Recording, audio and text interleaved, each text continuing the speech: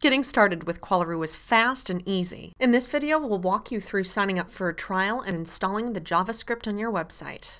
When you're ready to start your trial, enter the domain you plan to host your surveys on, as well as the rest of your account information. Once you sign up, you'll be taken to a section that allows you to grab the JavaScript code you'll need to add to your website. If you need to email this information to someone on your technical team, there's a section in the upper right-hand corner that allows you to enter their email address. We also have instructions for adding the code within a tag or content management system, but not to worry, we'll cover these steps in later videos. Once you've copied the JavaScript, you're ready to add it to your website. The example I'm using is a self-hosted WordPress blog, but the section you add the JavaScript to is the same as any other website where you have the ability to edit the HTML. You'll want to locate the body tag.